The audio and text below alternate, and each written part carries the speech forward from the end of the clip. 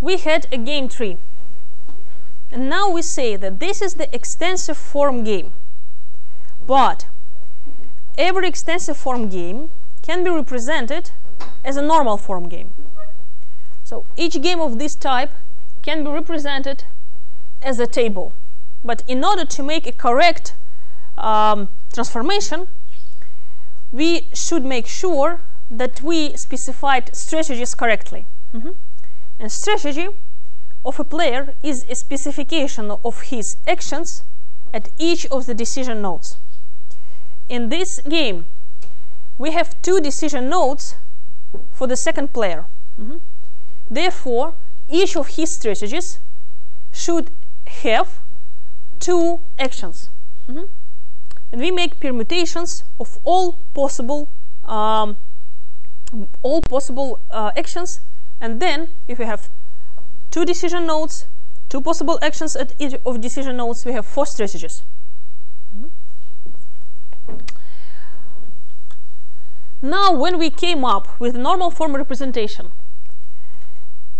a natural step would be to apply a solution concept that we already know. If we have a table, we apply Nash equilibrium. How we do that? Say, we now reason from the perspective of player 1. Player 1 decides whether to stay out or enter the market. And each time I want to find my best response to the strategy of my opponent. Say player 2 decides to utilize his first strategy. Then player 1 has to find his best response. Therefore, I look at first numbers, because I am now in the shoes of player 1. If player 2 plays profit, then I choose between 0 and 540. This one is better. I put the star here. If player 2 plays his second strategy, player 1 decides between 0 and loss. Then this is better for him. This is the best response. Move further. Player 2 plays his third strategy. Player 1 decides between 0 and 540. Again, this is best response. In this case, what is best response? Yes, to stay out. Now, I change the thing other way around. Now, I put on shoes of player 2. Now, I want to find best responses of player 2 to each of the strategies of player 1. Say, I know that player 1 will play stay out. What is my best response then? Now I look at these second numbers. So it can be either this or this. They are equal, therefore I put 2 stars here. If player 1 enters the market, the player 2 has to decide between 540 and 264 minus epsilon. Therefore, I put stars in these 2 things because they are again equal. And then how I find Nash equilibrium? Nash equilibrium, this is the strategy profile when both players are best responding to each other. So I have to find outcomes where I have 2 stars. This is this one, and this one. So Nash equilibrium concept gave me 3 solutions to the game. How can we check whether it is indeed a Nash equilibrium? Well, we again recall the definition of Nash equilibrium. This is a strategy profile when none of the players has an incentive to deviate given the strategy of the opponent. Say I take this outcome. Does player 2 has an incentive to deviate? No. If player 1 plays stay out, then whatever player 2 does, he will only be worse off. So this is indeed an equilibrium. And you can check this in each of the places. But look now what happens. I say that for example, this equilibrium. In my first decision node, I will get stay out. Then I say it will be profit maximization, and then it will be limit pricing. If I go back to the tree, and if I try to highlight their edges, that I will highlight this one, and this one. And look now on the logic of this game. In a way, my monopolist tells to the potential entrant, look, if you decide to enter, I will play limit pricing, and you will have losses. So the monopolist, he threatens the entrant. Don't do that, because you will be punished. You will get losses. But the problem is that entrant, he also knows this game. He looks at it and says, okay, come on, guy. This is not a credible threat. You will never do that, because if you play limit pricing, you lose it also. You are better off by playing profit maximizing. So just, I don't believe in this threat. And therefore, we as analysts, we don't believe into this equilibrium. Because this is something wrong with this equilibrium. And actually, if we look at this one with this limit up there, so it will be like this edge, no, this edge, this, and this. Again, this is something wrong. This guy will never play this limit pricing just because profit maximizing is better to him.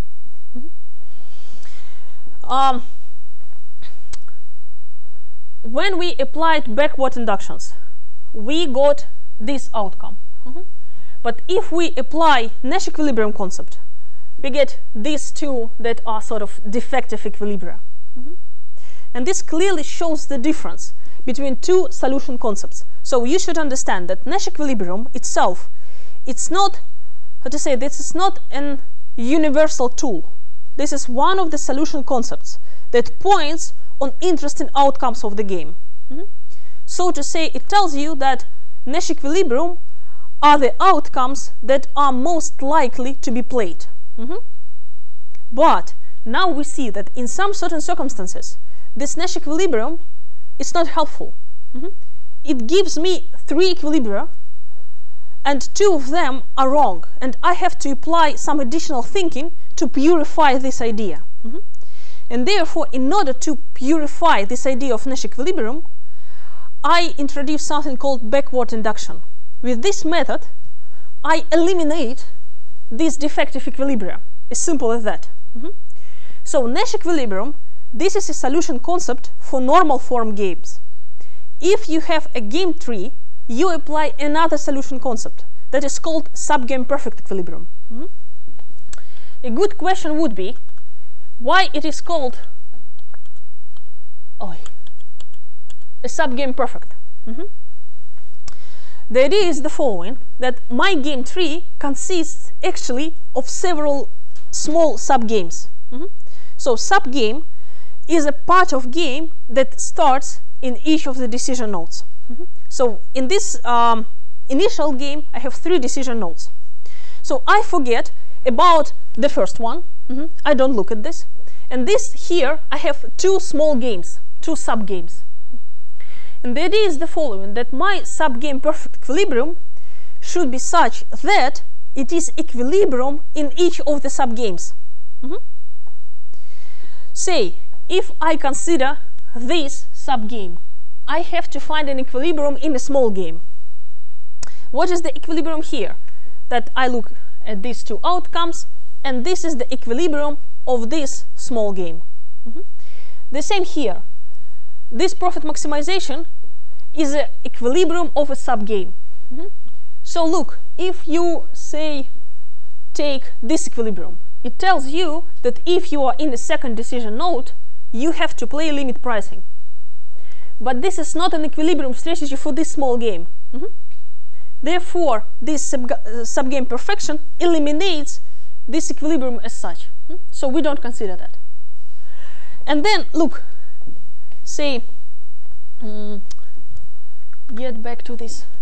So I say that this is decision node 1, This is decision node 3, 2, and 3.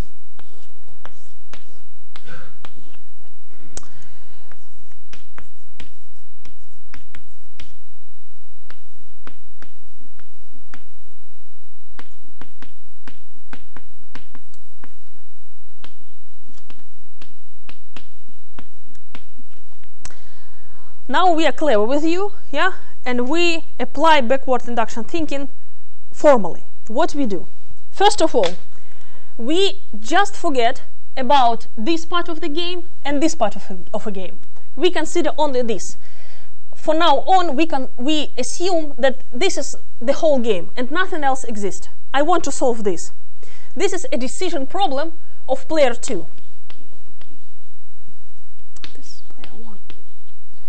So he decides between these two outcomes.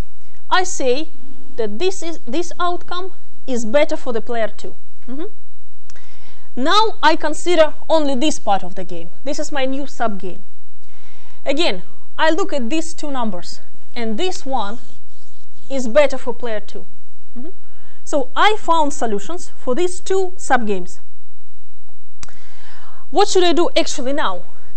Instead of writing that here I have a decision node, I can say, well, this is not a decision node anymore. This will be just an outcome node.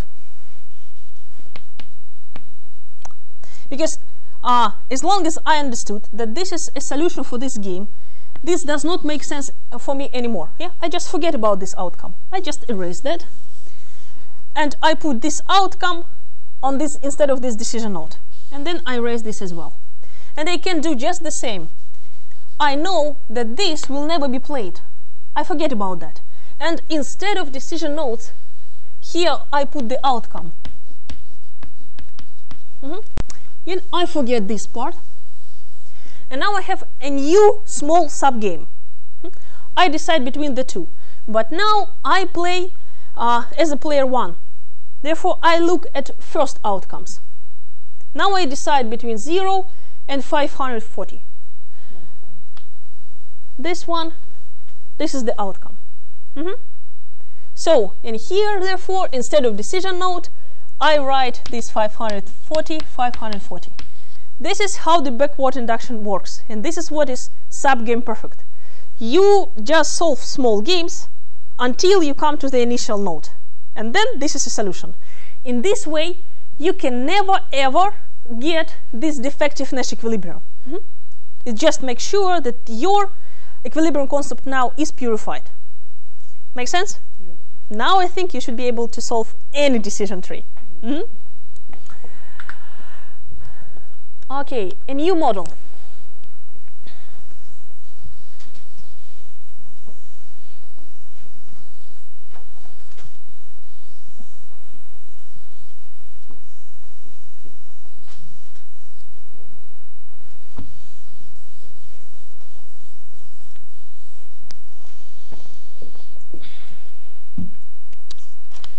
Well, in the previous example, we had a game, what is called a game with perfect information. What does mean a game with perfect information? It means that each of the players know what happened before he came to this decision node. So all information is equal, everybody knows the same, and everybody knows what happens along the way.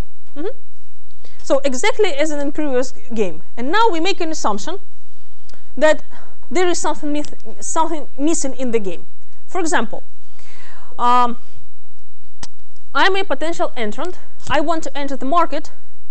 Well, but I don't know the nature of the monopolist.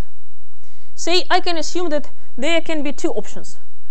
Either he can be really strong monopolist, and he wants, okay, not a strong monopolist, a high-cost company. Therefore, he will always prefer high prices. Or he can be a low-cost company, and he will prefer low prices. This is exactly what is happening here. Is that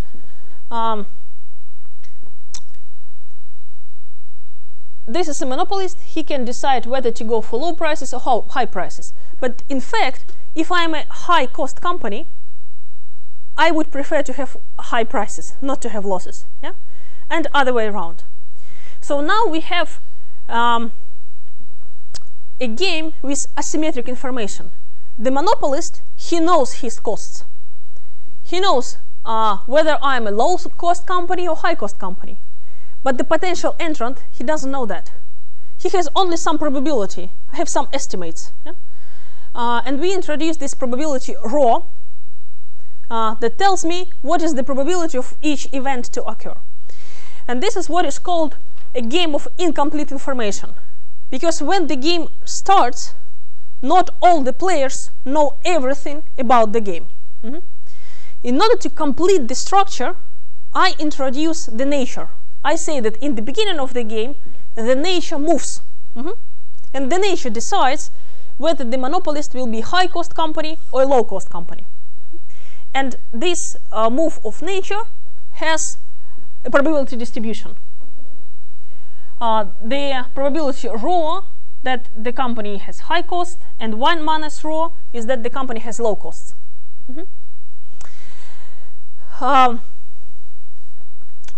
So now look how the game is actually arranged. It's a little bit different than in the previous case.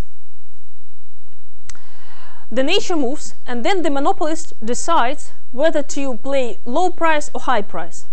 First of all, again, look, if I'm a high cost company, I'm always better off playing high price here than playing low price. So for him, the high prices are always better than low prices, and other way around in the bottom of the tree. Then the potential entrant, he sort of observes the signal on the market, and then decides whether to enter or to stay out. When the enter occurs, the monopolist can change something. Then he can make a decision again, either to play low prices or high prices. So now think that, well, the monopolist is a low-cost company. We just look at the bottom of the tree. If we start to apply backward induction thinking, so say I consider this part of the game. It looks for me that, okay, I have to consider the second number here. If I choose between 900 and 850, I choose 900. Here the same. I choose 1200. So low price, low price. Between these two, I choose low price. Between these two, I again choose low price. Then, if I know that these are the outcomes of these subgames, then I move to this part. The potential enter, he considers these two digits. Here, here, and here. So, in this way, he understands that it is always better for him to stay out. And then we get this. This will be the equilibrium path. So if we do not consider this part, the nature move, if we assume that the monopolist is a low cost, so if you apply this backward induction thinking, you will get this thing. Look at this. In fact, it only means that a low cost monopolist will always play low price.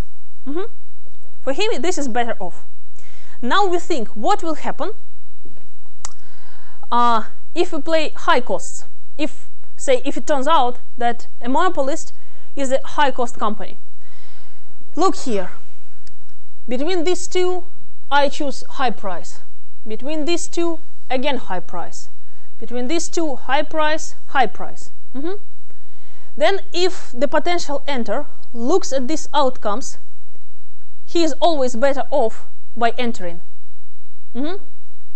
Say here he chooses between 0 and 200. He enters. And here the same, 200, 0. He enters. So for a high cost company, it is always better off to play high price. And now we should put on shoes of a monopolist with the high prices. Look at this. He understands that if I play high prices in this decision node, I immediately send a signal that I am a high cost producer. Because if I were low cost, I would never ever play high prices. Yeah? Because for a low cost producer, it is not profitable. Equilibrium strategy for a low cost producer is always to play low prices. So if potential entrant suddenly observes a high price on the market, this is immediately a signal that the monopolist on the market is a high cost. And if he is a high cost and I enter, I can earn money. So therefore, the high cost monopolist, he has an incentive to try to cheat. If he plays low cost here and the entrant stays out, then he can set this high price and earn money, this 850. He wants to try. So therefore, we see that there is sort of a signaling game.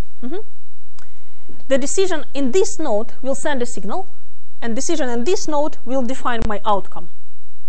If I'm a low-cost monopolist, I have no incentive to send any signal like high cost. Yeah, always low-priced. So what is the decision problem for a potential entrant? What to do?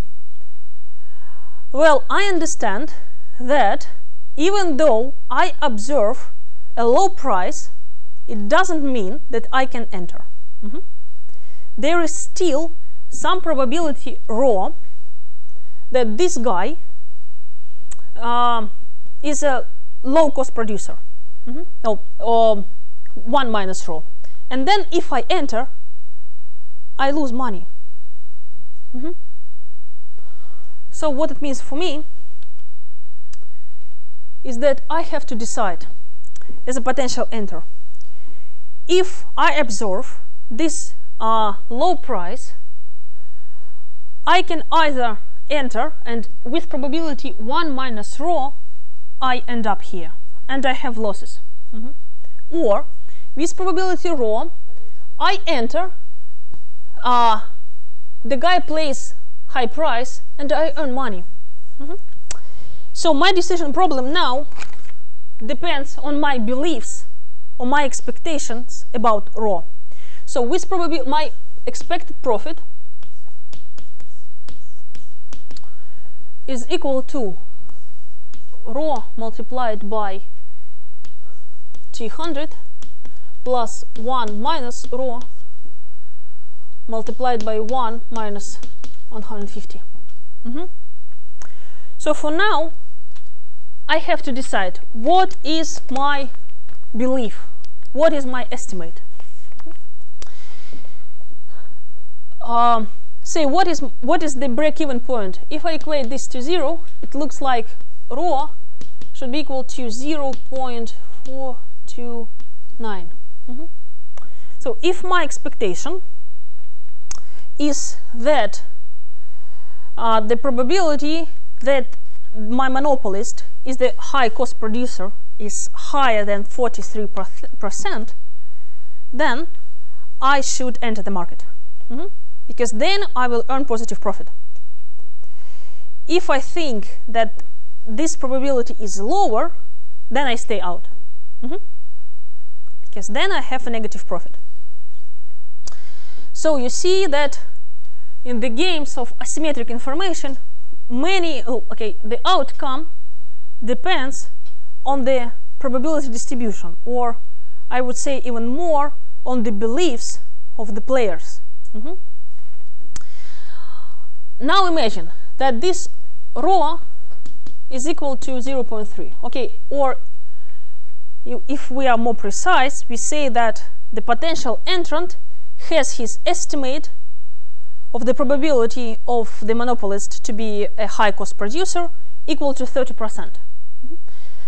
Then the potential entrant, calculates his expected profit. 0.3 multiplied by 200 plus 0.7 multiplied by minus 150. And this turns out to be minus 45.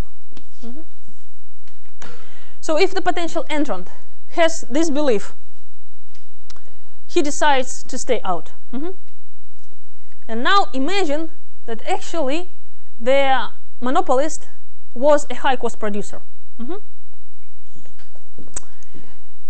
So he played low price in the initial stage, then the entrant stayed out, and then he started to play high price.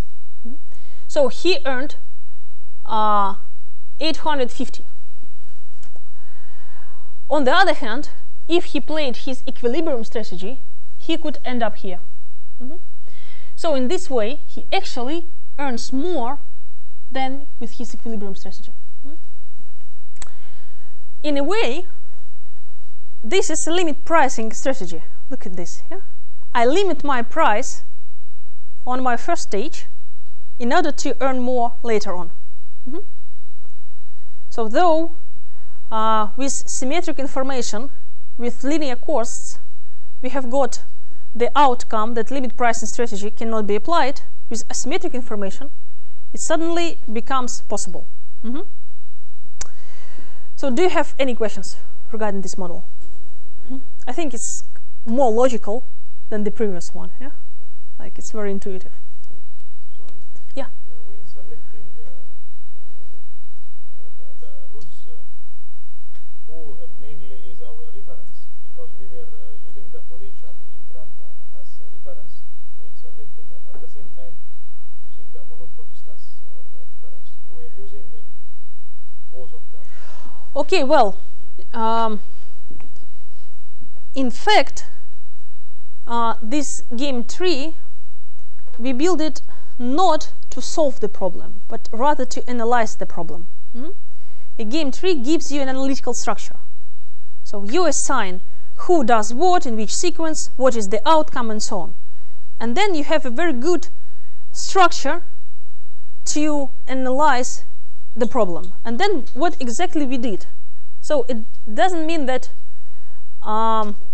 we can come to a final solution, that this is what will happen. No. Like potential solutions?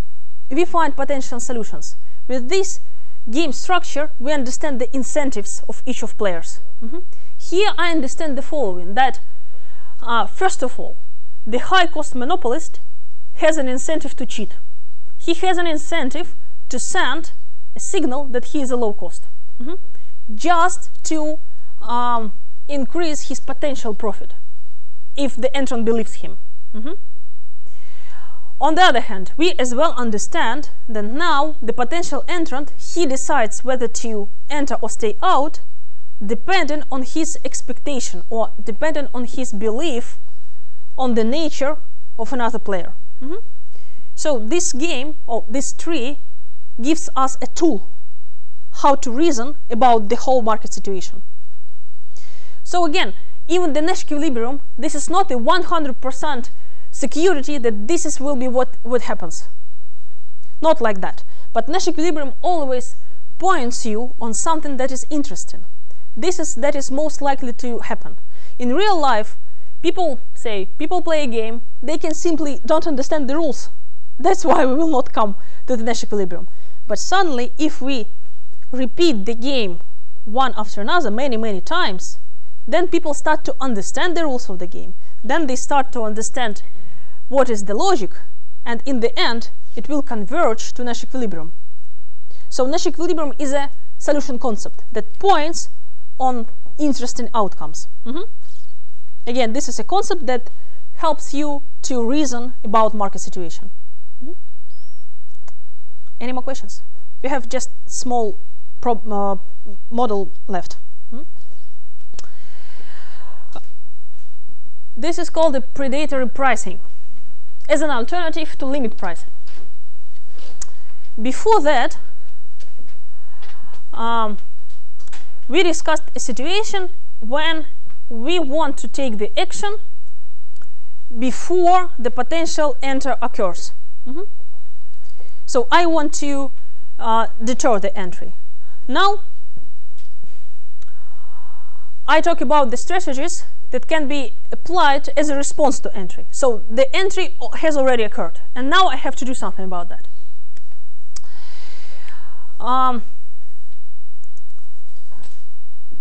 Again, the same example. I have a monopolist and I have a potential entrant. A monopolist can fight against the enter.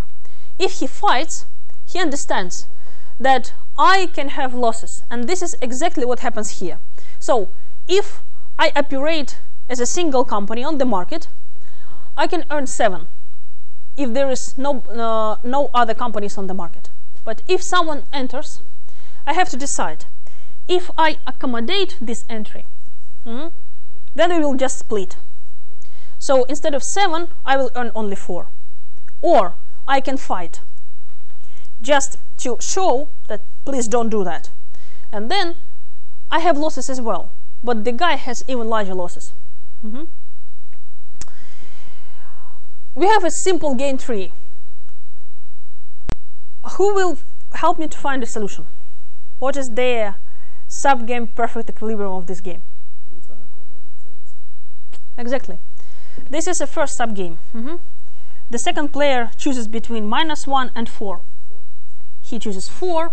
This guy, the potential enter, chooses between 0 and 4. And he chooses 4. So this is the only equilibrium path.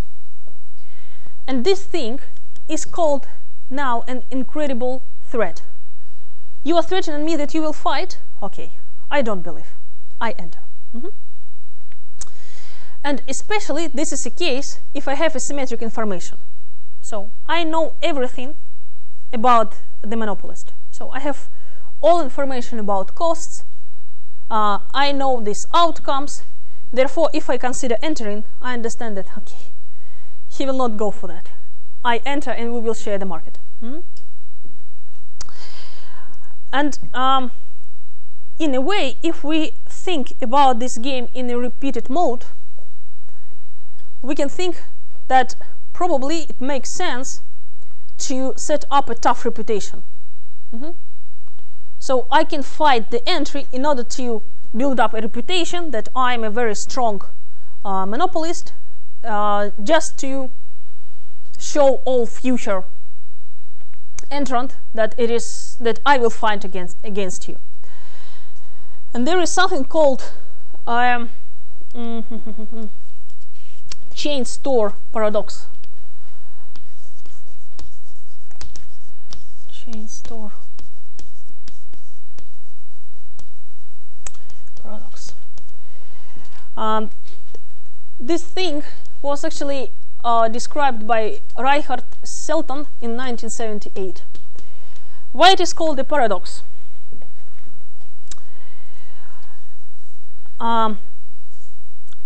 If we imagine a game, a huge game tree, when this game repeats from one time period to another time period. So you can imagine that from here, say I put again this potential entrant, and then the same game arises again, like that. Our common sense tells us that in the beginning, somewhere, we should at least try to build this reputation, to deter the entry. But if we apply game theoretical thinking, and if we look at this tree and say, I consider the tree of n period, so I have this large n periods. In order to analyze this game, I have to start from the end, backward induction. And imagine then this is a sub-game that I consider in the period n. The equilibrium of this sub-game is this accommodate enter. This will be sub-game perfect to this part of the game. Then I move to n minus 1. Already I know that it will be accommodate and enter. And again I consider the same situation, and I find a sub-game perfect equilibrium for this part of the game, and this is again accommodate enter. So a game theoretical thinking predicts that even though common sense tells us that the monopolist can fight, his equilibrium strategy is always to accommodate. This is why it is called a paradox. So in a symmetric information case, this threat of fighting will never work. The only situation when it can work is the case of asymmetric information. If the potential enter really doesn't know for sure whether he faces a strong or a predatory monopolist or a weak, then he can be unsure whether to enter or not. Imagine, for example, that there is at least some small probability rho that the monopolist is strong. 0.01. Imagine the following. I am a potential enter, and I have my estimate or my belief that the monopolist will fight, but he just enjoys fighting. He is a very strong one. I enter the market, even though, okay, I think to myself, there is 99% probability that he is weak, that he will accommodate my entry, and only 1% chance that he will fight. Of course, I will enter, yeah? I will. And then suddenly, it turned out that he fights, even though I was almost completely sure that he will not, but he fights. Oh my goodness. Then I start to think. And the next guy who will come after me, who will try to enter the market, he will for sure increase his estimate. This rho for the next newcomer will be considerably higher. Yeah? So you see that if we have the asymmetric information case, that even a weak monopolist, if he tries to create a little bit of reputation of a tough guy, he can really considerably deter entry. Just because this is the story of beliefs. And this is a Krebs and Wilson game. They say that if we have a time horizon from 1 to n, or say repeated markets, one after another, this is always better off, even for a weak monopolist, to start with the predatory pricing, to start fighting, just to create this reputation, or to increase these beliefs. But the thing is that when he approaches the end of the story, he has no incentives to fight, just because he wants to earn money. He is better off by earning this 4 instead of losing -1. In the beginning of the game, he understands that if I fight and have losses of -1 and create this reputation of tough guy, I can earn this 7 if someone stays out. Yeah? So I have a strong incentive. But when I approach the end of the game, I understand that my probability of winning this 7 actually decreases, just because there's just short time before the game ends. Therefore, I'm better off by playing accommodate. Okay, at least I can earn this 4. So, therefore, in its simple mode, it looks like that if we have a game of asymmetric information, in the beginning, even a weak opponent will play predatory pricing, but in the end, it will just erase, and here, this is something that we call mixed strategies. So this is some probabilistic choice, either to fight or not to fight. You know what? That's it for today.